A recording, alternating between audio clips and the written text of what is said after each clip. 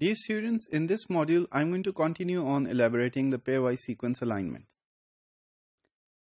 You already know that if you are given two sequences and you want to align them against each other or compare them with each other, so you can slide them across each other and maximize the number of matches between the two sequences.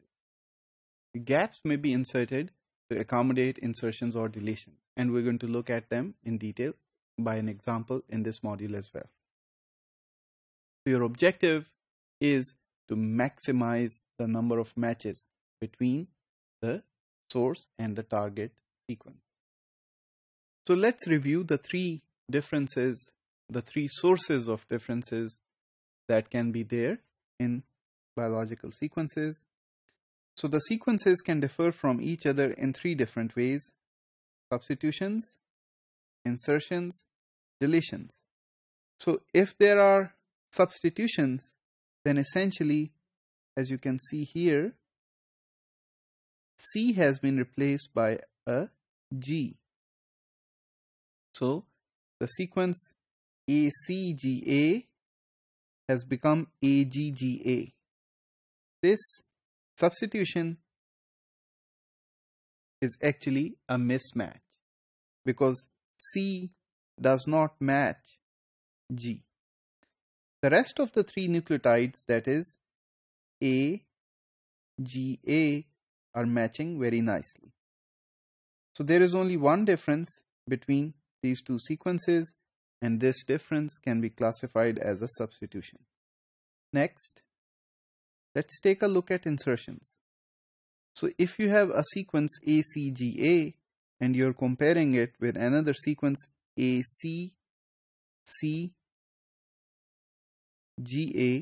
then you can guess that there is an extra C here, and this is an insertion. So the two sequences will match very nicely, except for this C in the middle. So this is an insertion. Now let's take a look at deletions. So in case of deletions, if you have a sequence ACGA and you're comparing it with another sequence AGA, you can clearly see that this C cytosine has been deleted from this sequence. So there are these three sources of variations that can be there in the sequences. So if there are no change between nucleotides, for instance, A matches and A, then it is classified as a match. However, if there are insertions or deletions, then we can create a gap. Let's see. A, C, G, A will actually be compared with this sequence A, C dot G, A. This dot will mean that there is an insertion that has happened. Let me clearly write that again for you. So if you're looking at this sequence versus this sequence, so let me write the bigger sequence on top. Then you can see a dot here. So this is a gap. The third option that you can have is the substitution, which will result in a mismatch. This was shown to you in the first example where A, C, G, A versus A, G, G, A will result in a mismatch in C and G. So these are the variations that you need to consider while aligning sequences. And now I'll come to optimal alignment. So let me give you an example what an optimal alignment is. So let's consider a sequence.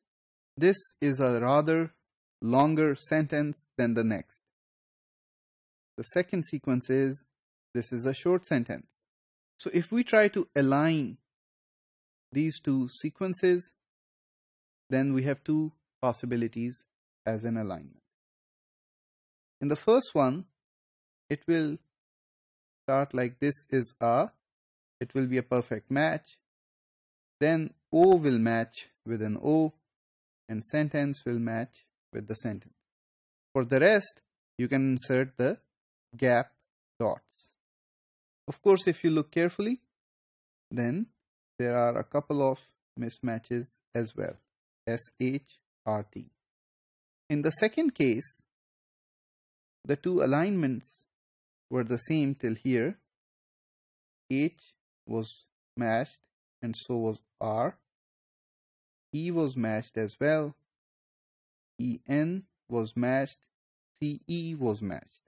And the rest is all gaps and a few mismatches as well. So if I were to ask you which alignment is better, this one or this one, what will be your answer? So it actually depends. In my opinion, this alignment makes more sense, while this alignment does not make a lot of sense if you are looking at the English language. But for the biological sequences, this may just be more meaningful. So we'll be studying this in the later modules as well in detail. Before we go on, please do not forget that the biological context is very important to decide the answer to this question about which alignment was better in this case. So in conclusion, the global and local pairwise alignments, they help you to compare either the entire sequences or portions within the sequences in an exact fashion. Indels lead to gaps in the alignments, while substitutions may lead to mismatches.